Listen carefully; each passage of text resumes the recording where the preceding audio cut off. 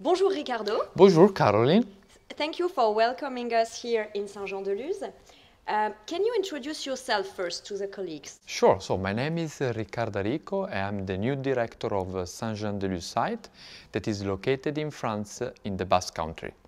The situation for the ostomy business has been a little challenging the past few years. How is the situation now? So with the all Saint-Jean-de-Luz team, we put a lot of effort to recover the situation and we start to see now new excellent results. For example, we improved the back orders value from 1.5 million in 2020 to less than 200,000 euro this year. We've been able to launch a new product in all Europe, like the Flexim Active or Convex, and we see already the first excellent result from our customer. And we want to commit as well to provide you by end of this year the full complete portfolio of ostomy. That's really great news and great efforts from the factory. What about the trust and the loyalty of our customers and patients?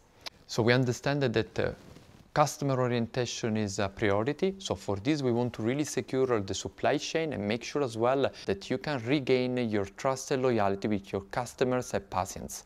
So securing supply was one of the main objectives for the ostomy business.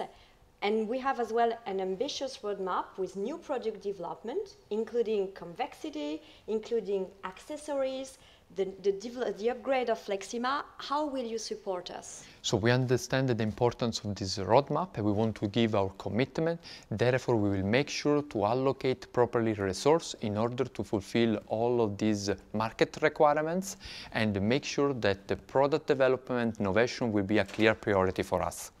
So thank you, Ricardo.